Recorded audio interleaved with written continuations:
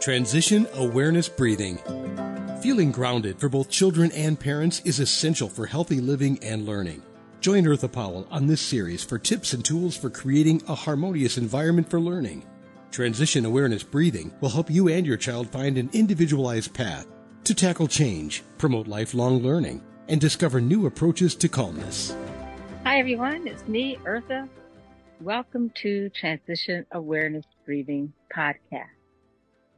I'm outside. We've been having some very hot weather here in Texas.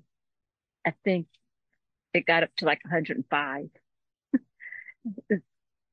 I think it's one of the hottest summers so far, but we shall continue our podcast here at Transition Awareness Breathing. I thought this would be a great time to go over some practices that we can do outside and even point out some safety pointers that probably you already know. So I got my hat on and it is not 105 right now.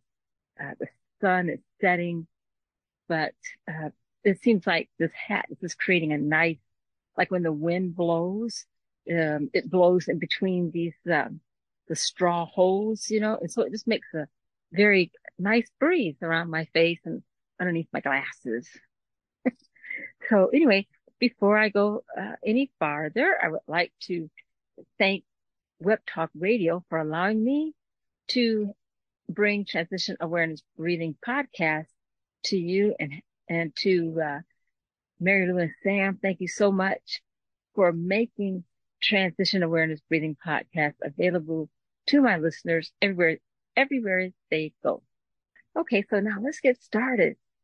When we talk about mindful walking, for instance, we're going to do a little bit of that during this session, and just a little bit of just mindful sitting.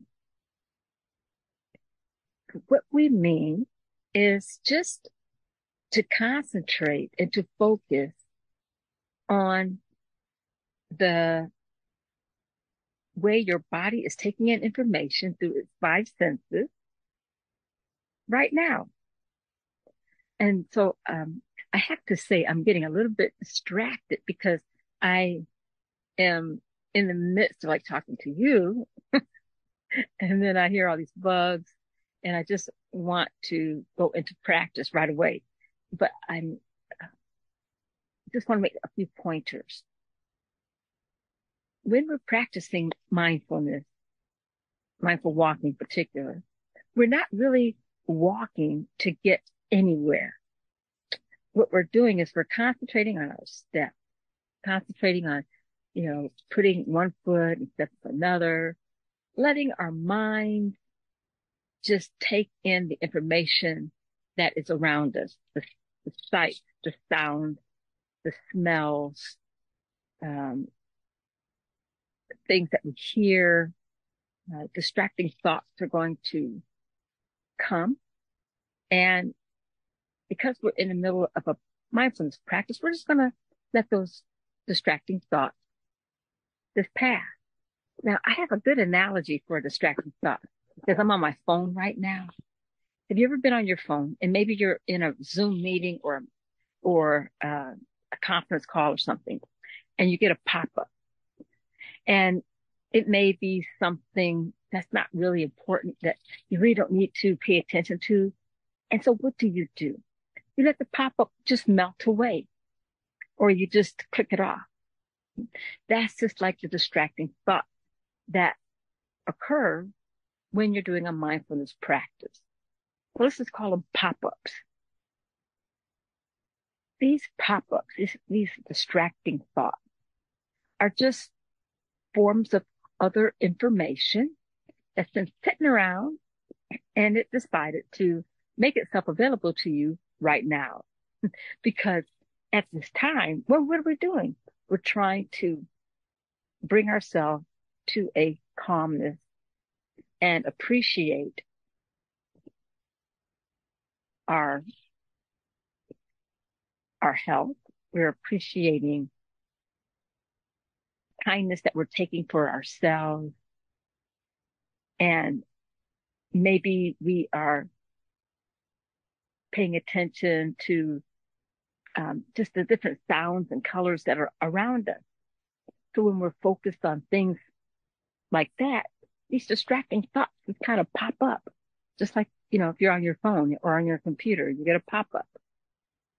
Of course, if it's an emergency, of course, you attend to it. But most of the time when our distracting thoughts pop up, although it may pop up as an urgency, it's usually something that you can just put aside for a second and continue your practice.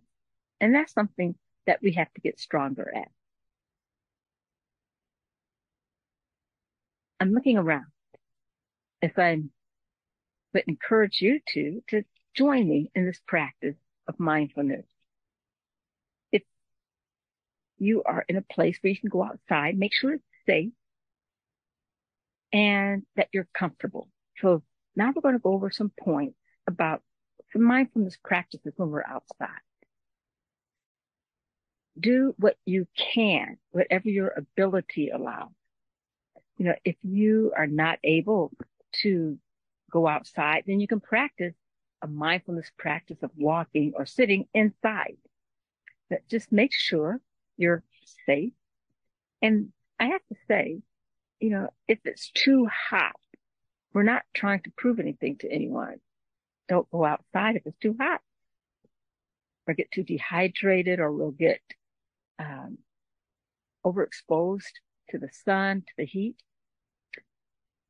If it's comfortable for you, by all means, go outside.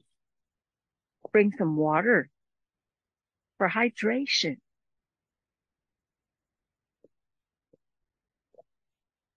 When you're drinking, make sure you do a little bit of mindfulness while you're drinking. I felt the coldness of the water going down and around my throat. It's so refreshing. When we're doing our mindfulness practice, we are paying attention to everything. Okay? I'm looking at the sky. I love the color blue. Let me see if I can switch my camera around. Let's see, and show you the blue sky. I think I can do this. Okay, so I don't know if you can appreciate the blueness. Can you see that, like, towards the bottom, there's like orange, and then towards the top, it goes to this beautiful blue. I'm going to bring my camera around and see that orange hue around. Now, since we're outside, I'd like to take you on a walk. We're going to mindfully walk. I have a little garden patch over here. And although mindfulness walking means we're not really going anywhere, but I want us to go to this little patch of garden I have in my backyard. Because I find myself, when I'm exploring my little patch of garden, it's a teeny tiny little garden, I feel a sense of gratitude. I am amazed that, you put a little seed in the ground and these beautiful fruits appear. So, this little basil plant right here, I got this basil plant at Walmart, and it was like on the clearance aisle. And now look at it. The leaves, it's just brilliant. We probably could make pesto out of this because there's so many leaves. It's flowering. And you know what, you guys? I read an article that you can use some of the flowers of, you make sure it's safe, to make tea. And that's what I've been doing. I've been making like basil tea, and it's really, really tasty. So prepare yourself to do something different, to give your taste buds vacation, do something different. I'm walking over here. We're mindfully walking and exploring the different shapes of the leaves. I'm going to bend down so you can find the camera. Getting a little bit closer now. And I'm paying attention to the roundness of these leaves and the veins. And you'll see some bug life, like ants and stuff. They're crawling around. You can't stop nature, right? And over here, you see a little cantaloupe. and flowers. I told you this is a little garden, so uh, I am not an expert garden, but I just love the process of planting something and watching it grow. Going into the little patch a little bit so you can get a better idea. That's a watermelon. It's a watermelon right there. And there's another one, another watermelon over here. You can see it. And a cantaloupe. And there's some cantaloupe right here, there. And so there's all kinds of surprises. And it takes a while, you plant your garden, and do you know that plants really like positive thoughts? And you talk to them and you visit them and give them credit for all the hard work they're doing. And the little flowers, they draw butterflies and they help pollinate the pollination process. There's a little guy, another watermelon. And so I'm surprised because before I didn't really have a lot of luck with growing watermelon. And here, if you see these tiny little flowers, let's see right there, these are green beans. Now I thought the green beans were finished, but lo and behold, they're not finished. They're starting again. So let me see. I can see a little flower right there. There. And the heat has really, really made all the plants struggle. And so I am amazed and surprised and thankful for how this garden is really producing the fruit. I'm going to walk over here. It's a little teeny tiny part of the garden, and I briefly showed it to you by walking. And I'm going to show you another plant that I got that was on clearance at Walmart. Okay, I'm going to turn the camera around. There we go. Sorry, my finger is in the way. Okay, so these tomato plants, they're very thirsty. They have been watered. They're a bit, I probably could thin them out. I'm going to see if I can show you a little drop of a tomato right there. And they're green. And so I am amazed and so happy that it's producing tomatoes. So even in the heat, these little garden patches really not producing that good. Look at this beautiful leaf. Can you guess what kind of leaf this is? Okay, who said cucumber? You're right. Okay. Okay, so you know the deal about cucumbers. It looks like when you plant one, you get like a whole bunch of them, right?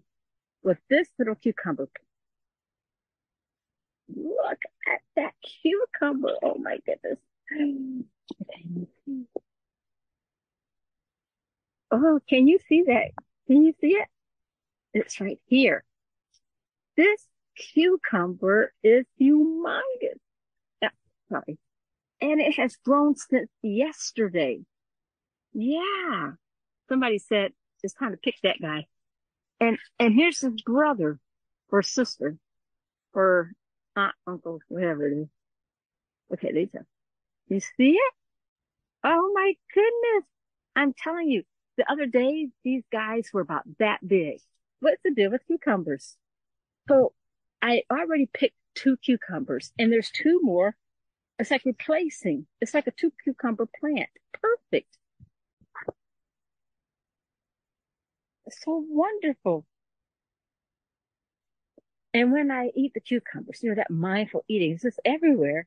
The, um, the fresh cucumbers that come out of the garden, it tastes so crisp and crunchy. It just seems like it has lot more flavor to it than I expected than when I get it at the store. So I hope that this hasn't been too boring for you, but I'm just out here and I wanted you to join me in the evening as the sun's going down and this wonderful breeze. I smell of fresh cut grass. My son cut the grass this afternoon. The bugs, I don't know what kind of bugs they are, but everybody's singing. All the bugs are singing. So they add a music to the outdoors. The breeze, it feels so refreshing. And so as we continue in our summer, I invite you to find a time where it's safe and you're not going to get sunburned. Remember to put your sunscreen on, take your water, and enjoy the mindfulness of the moment. When I was in the military, I always would tell my Navy staff on my unit to make a memory. So, and making a memory is like, when you take a picture, you're taking a picture of right now. So I invite you to take a picture of your right now in this warm summer weather. Thank you for joining me. And I'm here underneath this big old hat. I invite you also to check out my new book. It's on Amazon.com, The Power of Devar, Rising from the Pit of Hell. And I am running a special on that book in a few days. You'll see it. Check it out. And I put some sample pages inside the Amazon advertisement thing. And so you'll be able to read a few pages. So I appreciate you and thank you for joining me. Have a wonderful week. I'll talk to you again next time. Bye. Be sure and pick up a copy of Eartha's new book, Tab Mindfulness, Awareness and Coloring Activities in a Pandemic World. It's not just an ordinary coloring book. It features 23 illustrations to stimulate thought, relaxation, and creativity for anyone between the ages of 4 and 94. Increase your positive self-talk energy, unlock new creative paths, transform your time once or twice a week to create beautiful art while strengthening confidence, building positive self-talk, and sensitize self-awareness. Tab Mindfulness, Awareness and Coloring Activities in a Pandemic World. It's available now at Amazon.com.